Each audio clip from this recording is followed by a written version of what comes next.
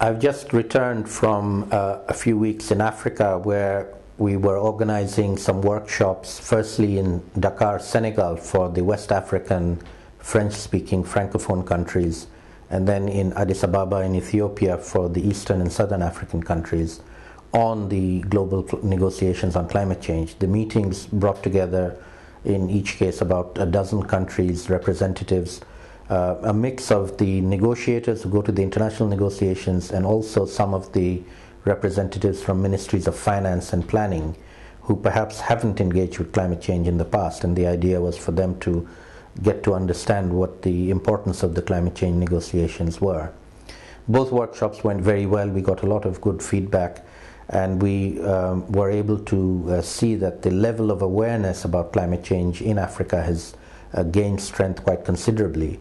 And then just in the last few days, there's been a heads of state level meeting in Addis Ababa, chaired by the Prime Minister of Ethiopia, where about a dozen heads of state from African countries turned up, and they discussed climate change, and they've come out with a particularly strong message. It's the first time the heads of state have really engaged with the climate change issue in Africa, which is a good sign. And several of them have committed themselves to attending both the UN Secretary General's summit meeting in New York on the 22nd of September, as well as going to Copenhagen in December. The good thing is that the African countries now seem to be engaged at a much higher political level than they have been so far. So far, within Africa, there's been a generally less level of awareness about the climate change issue.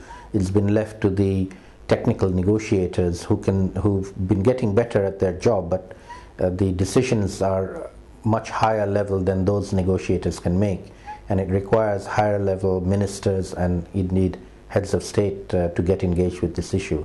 And we have several of them from Africa now being engaged. So look out for the voice of the African continent in the negotiations going forward.